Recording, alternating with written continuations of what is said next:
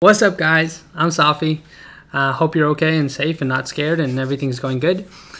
Welcome back to the part 3, final part of Photoshop Lightroom tutorial on portraits.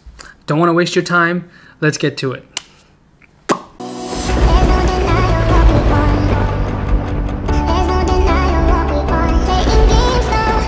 Alright guys, we're going to focus on two primary methods of dodging and burning.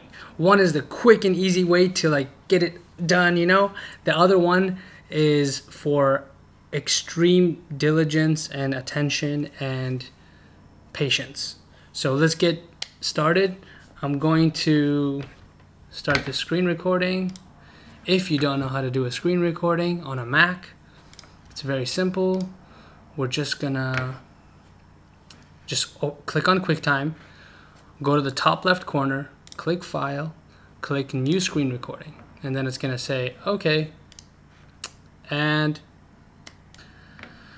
we are going to, my snaps are horrible, oh my god. Okay, we're going to right click on the layer here and we're going to duplicate it. This is the quick and easy way to do it. We're going to call it light. Done. We're going to duplicate it one more time. We're going to call it dark. Done. Turn off the dark layer. So the dark layer is off. Only the light layer is on. You're going to go to blending modes. You're going to click it. You're going to go to screen. Now the light is completely blown out, which we don't want. We're going to double click this layer. This layer styles is going to pop up. Now we're going to go to the third box to the bottom. There's a section that says underlining layer. We're going to drag that to the right and we're going to keep an eye on the picture. Let's give the cheekbones, the forehead, the chin, and the nose just a tad bit of light. You're going to hold the Option key on your keyboard. I don't know what this is on a computer, but I do know that it's an Option key on a Mac. You're going to click on this and it splits it. It's an arrow, it splits the arrow. You're going to drag the blacks and the highlights apart from each other to give it a nice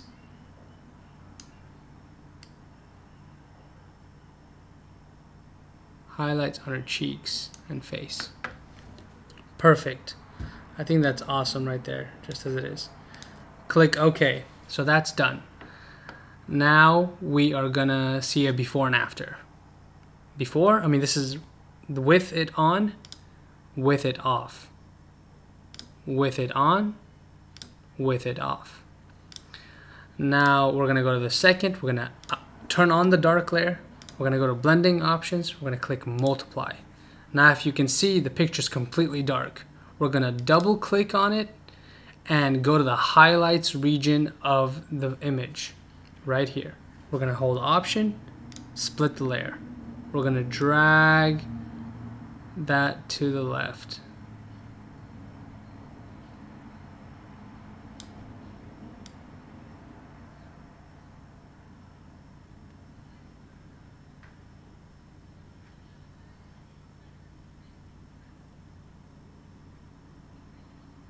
We're looking for a good spot to leave it. See, right there is good.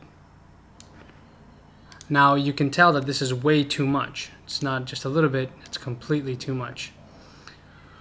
We're going to go to fill and lower the fill until we're satisfied with our shadows.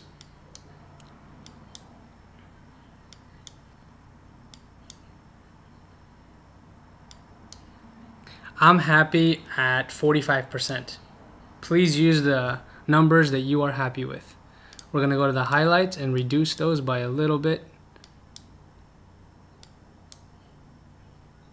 I'm going to go to 57. We're going to hold Shift, click on both light and dark layer. We're going to come down here and create a group. Now the group has been created. Look at the before and after of this image. Before, after. I mean, there's no doubt.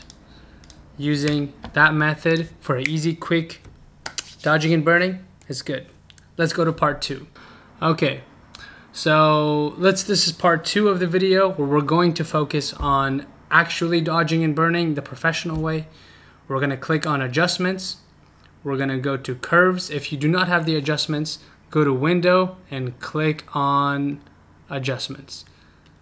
We're going to click on curves. There's multiple ways of finding curves. You could go down here, right click it, or click it and just put curves. The first curves is going to be the highlights. So we're just going to boost this up until you don't see the bad shadows on her face. There you go, that's pretty good. Hold Command and press I to invert the layer. Now we're going to do one more of those. Click on the curves layer, drop down the shadows. Not too dark, dark enough, but not too dark. Hold Command and press I. Go down to double click the curves 2 and rename it to darks. And the other one, lights or highlight. Enter. Now, if you have a pen, sensitive pen, please go to, click this, go to pen settings, go to transfer, put opacity jitter on pen pressure, flow jitter on pen pressure.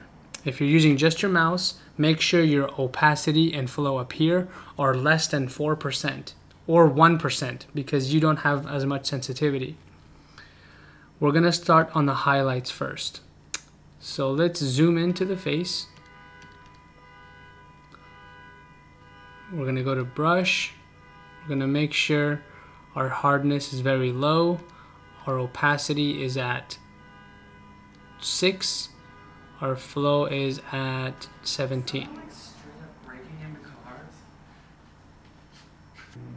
Okay. Now that you have set your opacity and flow to 6 and 14, let's zoom in very close to the face and click on our brush, lower the brush, and we're going to get rid of shadows. Very low. I'm on 8 pixels. Oh, make sure that you have pressed X because we're working with highlights. Make sure this is white. And we're gonna get rid of shadows. Zoom in much more than that. Now this process takes a very long time, but it is the correct way of getting rid of any dark areas that you do not want in your image. Now obviously this is too low for me.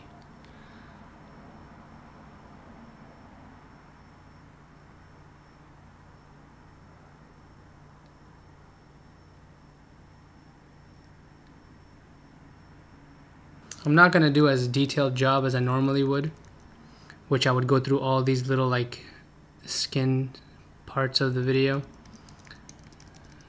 But let's work on this dark area. Brighten this up.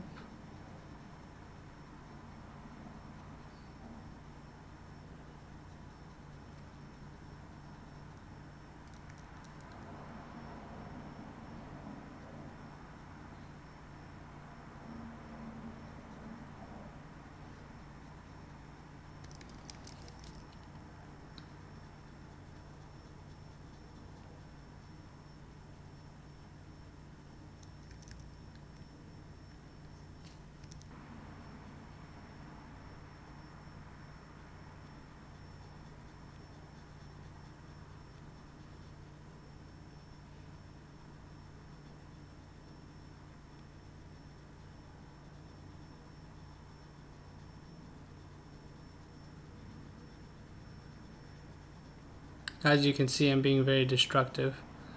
However, I have a plan.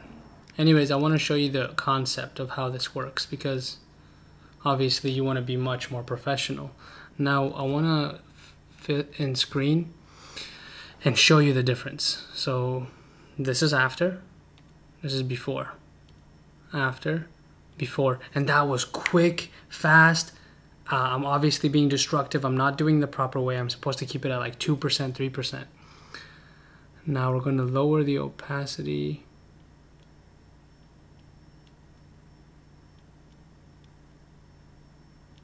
to 73 because I did over apply and I don't want to damage the image. Let's go back. There's a little bit more here.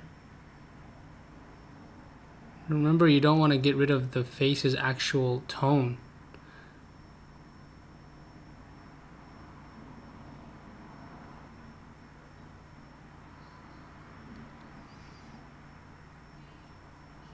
So now we're going to work a little bit on the forehead.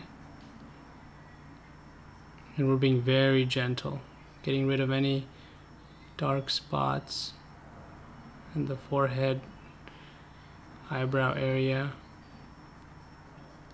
I'm going to brighten the nose.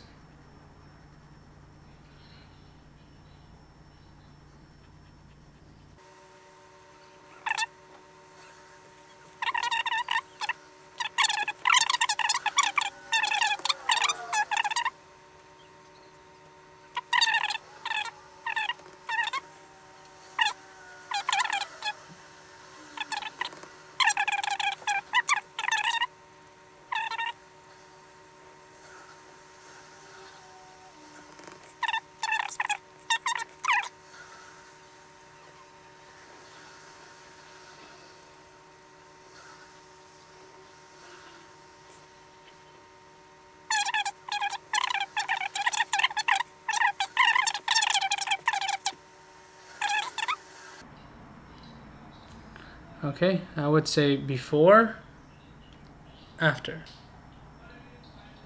Before, after.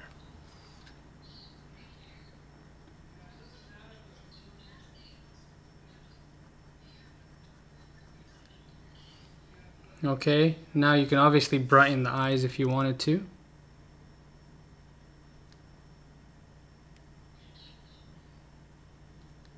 Brighten the highlights of the whites.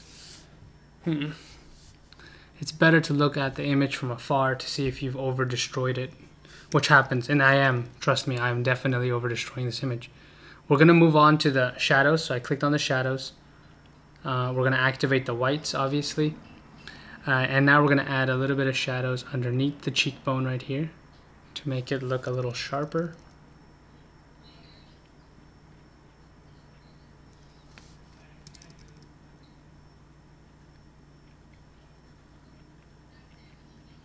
Be very gentle-handed. We're going to go under the chin to make the chin look sharper by adding a sense of straightness. Very gentle. As well as right here on the nose, the edge of the nose. I'm going to darken that area.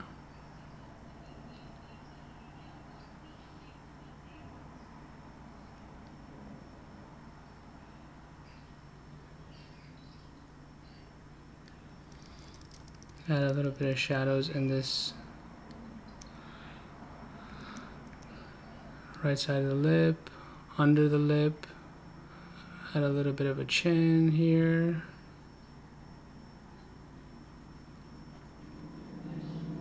And on the edges of the face to make it look more rounded. Next to the hair, increase the size by a lot. And add some to the side of the face. Now there's so much you could do with this. Trust me, I am not even cracking the iceberg here. There's much more advanced tutorials you can look up if you have reached that level yet. I'm just giving you the basics and how to begin to understand and comprehend how light and darks work. Or after, before, it almost looks like a different person, but not really. You're just getting rid of the bags under the eye. You've preserved a lot of the textures. And we're done. Thank you so much for being here today and putting up with my inconsistent ways, but I hope you learned something. Overview, we did 2 methods of dodging and burning. One, we duplicated the layer 3 times. And now you could do this as many times as you want and use them as creatively as you would like.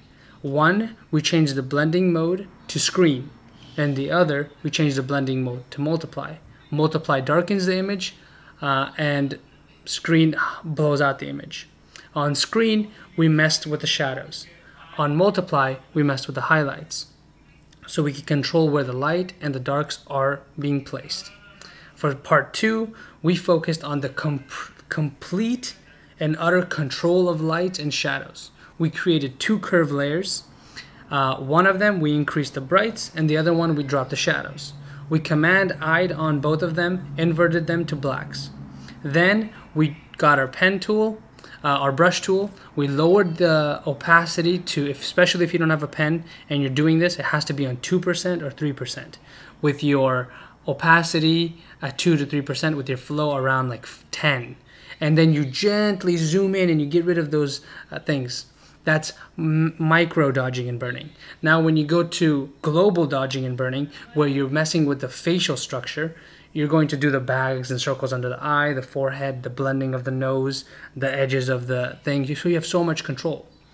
Then when you're finally done with that, you're finished with a complete A to Z Lightroom color correcting, Photoshop, frequency separation, which you do the the face, getting rid of the acne and all that stuff.